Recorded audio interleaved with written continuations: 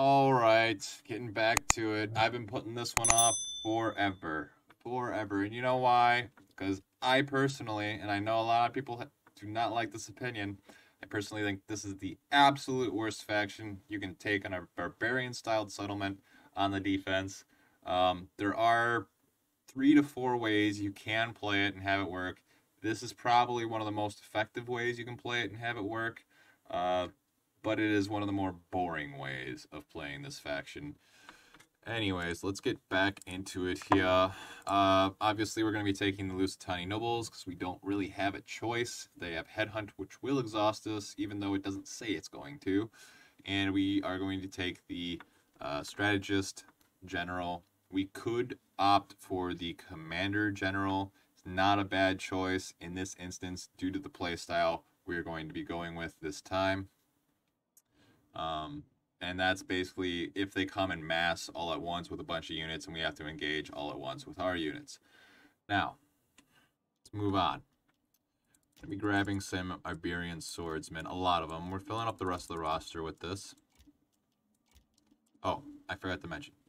I mention it pretty much every time, but Strategist General has second wind and battle rhythm. Primarily, we're going to be focusing on throwing that on our general. You might be able to use it on some veteran shield warriors, but really, you don't have that many high tier troops in the build we're currently going with. So it really wouldn't hurt to take the other general. Anyways, getting back to the Iberian swords, we are going to be grabbing 7 of these because we are playing with the 1, 2, 4 max 7 rules. So that's 1 archer, 2 pikes, and 4, or not 1 archer, 1 artillery, 2 pikes, and 4 missile units in total. And then max 7 of the same unit. And this is the same rules we are doing for our 1v1 tournament as well. Alright, so we got 7 of these guys. So, primarily, what they're kind of going to be used for utility, but they're also going to be used to get you some kills. We want to be setting up kill boxes with these. We also want to be, cycling in and out for our veterans when they get exhausted, unless we have the general nearby to second wind, which we probably will. But I mean, like I said, they will potentially be hitting you in mass with units because of the playstyle we're going with for this one. This really isn't the best for team play if your teammate doesn't know what you're doing. So you might have to explain that to them if you're in a Discord chat, why you're holding in a certain way. Because their flank's going to be fairly exposed. It's going if you're playing against a faction that has archers, you're going to leave their flanks really exposed. You do not have to play this specific play style if you're playing against a faction that doesn't have archers. Then this faction is perfectly fine. You can play just like normal. You don't have to do anything fancy. Anyways, so yeah, primarily cycling, setting up kill boxes, cycling in and out units, and also they're going to be a lot of cannon fodder. That's a lot of their use because, again, there's 2 reasons that this faction really sucks. It gets countered by archers so damn easily. So damn easily. So, the other thing it gets countered by is throw spears. We're essentially letting them walk inside. But again, the biggest threat we have at that instance is the throw spears, and we don't really want to waste too much archer ammo on throw spears. We don't really want to waste any archer ammo on throw spears if we can avoid it. We might have to, though. So they're pretty much going to have to run in there into the no-go zone, into the, what do they call it in trench warfare? Dead man zone? I don't remember the term for it. But anyways, we don't want to go into the no man zone with any other units but these guys and plug up those thorough spears because we cannot lose our barbarian slingers. We cannot lose those veteran shield warriors, but we can't let those thorough spears just sit there and throw Pila. So we're going to have to throw these in and plug that up. Moving on, we've got our Iberian Scorpion, primarily used for killing high tier units. Also, it has a really high kill potential. You can get up to 300 kills with this on a good day. On your average, probably 150, 200, somewhere in there. Definitely 100 if you keep them out of archer range. And then our next thing, we are going to be taking a lot of Balearic Slingers. We're taking as many as we can possibly take. So we're taking the 4 Balearic Slingers. These are going to be our primary source of getting kills. Now, the reason we're doing this is because we really do not want to deal with archers. If they're coming in on a spot where it's blocked by a building, then you're in a lot of trouble. You're in a lot of trouble because once they get inside, your army is pretty much shot. So anytime you can take out any archers with these is a plus. But we're going to have to hold with these, and this is where we start explaining the strategy a little bit more. On a barbarian-styled settlement, we're not really blocked by the walls at all, which sucks. You definitely need that to block that arrow fire. But since we don't have that, we have to hold back even further to the point where we're almost on the capture point, or maybe even that we're on the capture point with this specific play style. So we want the edge of our slingers range to be right at the edge of that wall, as usual, like I've explained multiple times, just to prevent those archers from getting inside and then get back shots in a whole 9 yards. So we'll go down to a quarter ammo and save it if they still have archers alive. Keep that quarter ammo, but use the rest of your ammo on anything you see in front of you because you got to even the odds here. So we're holding back here. Now, the rest of your infantry line, including the Iberians, until those thorough spears start getting close to that range, should basically be on top of your archers. You want that fight to take place, or your slingers. You want that fight to take place as far back as possible.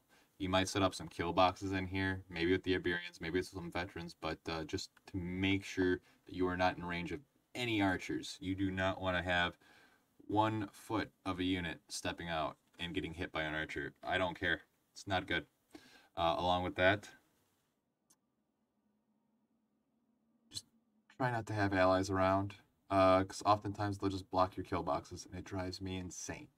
It is one of my biggest pet peeves in this game is when people plug up my kill boxes. I think I've said it a million times already, but this is a kill box. I'm letting them come in this pocket, okay? That's the idea. When you block that pocket, that stops my slingers from shooting units in the side that are engaging with these units, or even shooting down if I'm sitting up on top of a hill here. The closer they get, the better angle I have to shoot down. Even if it's a V formation, I can shoot in the side this way. I can shoot in the side this way.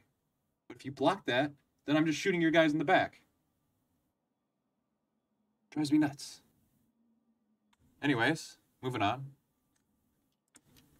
So we got that. The next couple things we're grabbing is the Lusitani Guerrillas. Now, we could opt to swap out the Scorpion for another Lusitani Guerrilla. I don't think the Lusitani Guerrillas have as much kill potential as the Scorpion does, so we're only taking 3. And this is strictly to just get a full 20 stack. You don't need to get a full 20 stack. Definitely better builds, lots of better builds that are not full 20 stacks. And probably, specifically, Lusitani can definitely build some of those builds. And we're moving on again. Getting the Veteran Shield Warriors. I guess we're not moving on quite yet. Lusitani Guerrillas are basically throw spears with very little armor. So again, we're setting up kill boxes with these to get that peel off into the side. And a kill box is basically any time I can either let a unit in and I can outflank them with units, or I can set up and throw Pila at those units' backs or sides. Okay? So that's the idea with the Lusitani Guerrillas. Great choice for that. And then we have the Veteran Shield Warriors. This is our melee troop. This is our kill potential right here. Another one of our big kill potentials. Each one of these guys, if they're used later on in the game, which they should, or in advantageous positions, should be getting close to 200 kills. Very easily close to 200 kills. So, but on average, we're going to say 150. So between 4 of them, 150, that's a lot. That's like 600 right there. Balearic Slingers should be about 200 apiece. 200 apiece. So they absolutely almost need to have that. And then on a bad day, 100 here, and we'll say 50 for each of these. You're not looking too bad there as far as your kill potential. Now, you could opt to swap out the veterans for the Lusitani Spearmen if you really wanted to focus on getting kill boxes set up with your Balearic Slingers as a supporting unit, or your Guerrillas, as Lusitani Guerrillas, as a supporting unit with their Pila. Because they do have a decent amount of armor and some holding potential there. So you could hold a little bit further up and feel a little bit more comfortable doing that. It might not be the best choice because you're taking away a lot of your kill potential by not taking the veterans. But it is a really tough play style just playing with Lusitani at all again. I can't not emphasize this enough. or barbarian style settlement on the defense. If you're playing like this, it's going to be tough. Now, there are some, like I said, there are some other play styles, mainly having to do with guerrilla warriors. You can do the whole guerrilla warrior, throw them all out there right in front of somebody's army and attack them. I've seen it 1,000 times. It's nothing special.